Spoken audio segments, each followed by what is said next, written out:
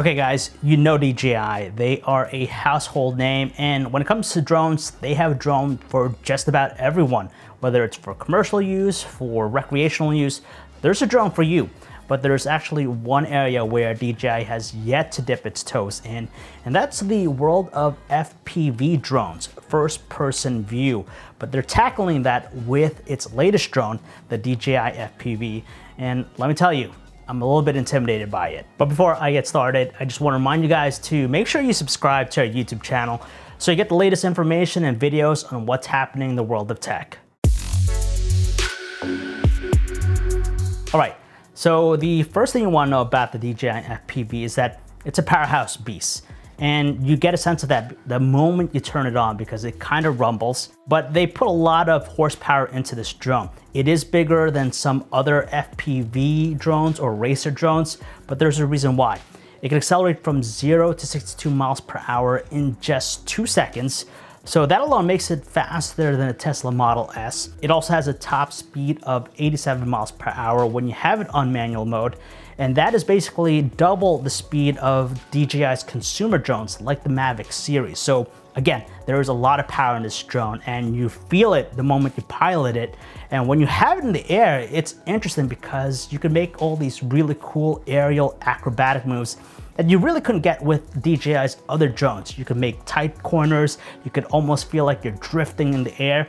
And like I said at the beginning of this video, I had some anxiety because it really felt like I was driving a race car, and that was just for the very first time.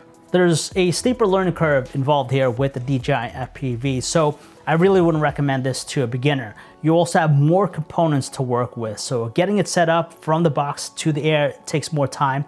Not only do you have the drone, you have to set up the remote controller, the goggles, and then there's the battery to the FPV goggles, so it does take more time than your traditional drone. The menu system with the DJI FPV goggles isn't the most intuitive. I found it a little bit tough, especially as you're flying, because you have to go through all these menus in order to do things like adjust the video resolution. You're also going to need at least 2 people in order to fly the DJI FPV, and that's important to know because when you wear those goggles, you lose your visual line of sight, so you're gonna need a spotter there at all times. Luckily though, with the OccuSync 3.0 technology, I like that you get a reliable video transmission. So while I was flying it, never once did it lose or drop the connection or had some latency issues.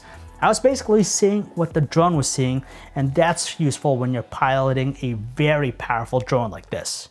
What I love most about the DJI FPV is the dynamic action footage you'll be able to capture using the 12 megapixel camera. That's because it sits on a single axis gimbal, so it has a very different look and feel versus other consumer drones. You have that feeling that you're in the cockpit piloting something, so not only do you have the incredible acceleration, you'll be able to make those tight turns, you really get a sense of speed and pacing with this type of drone versus other ones. It shoots video at 4K resolution, 60 frames per second, so no different from most drones out there.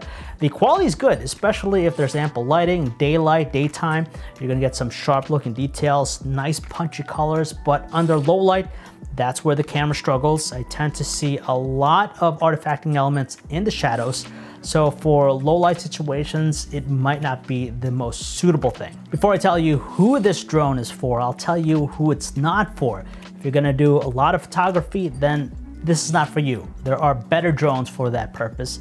And on top of that, this is not something that you'll want to use if you're just starting. The DJI FPV is for serious videographers, those who really want to take their video to the next level because of the action footage you're going to get with this, the sense of speed, the pacing, the tight turns, the acceleration.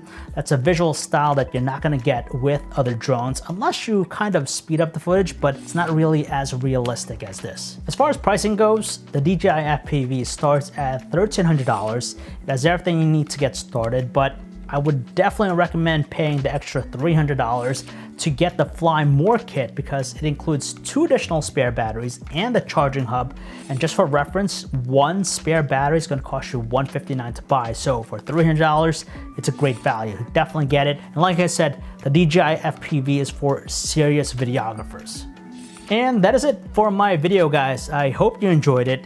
If you want to learn more about any of the stuff I talked about in this video, you can check out our website, digitaltrends.com. I'm John Velasco, and I'll see you in my next video.